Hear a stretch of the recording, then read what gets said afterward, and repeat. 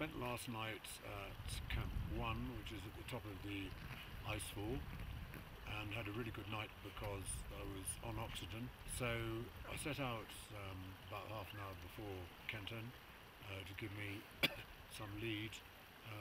from Camp 1 up towards Camp 2, and I kept really slow plodding and was overtaken by dozens of Sherpas who were in the act of establishing Camp 2.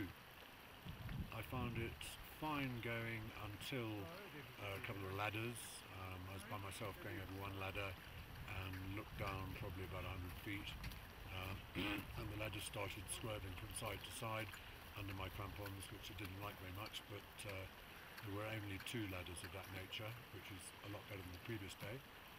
and eventually got to see the orange tents of Camp 2, which is a great sight.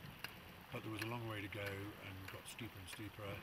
narrower and narrower, and rock spill and ice spill coming down from the cliffs immediately above the camp. It feels a sort of rather risky place to be in.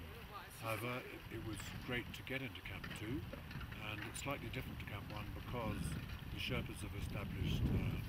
bigger tents for cooking and a tent for our group to eat communally instead of Camp 1 where you just eat out of a bag, 2 of you in one tent. We're going to stay up here for the rest of today and the whole of tomorrow purely in order to acclimatise, that's what it's all about, and then go back down to base camp.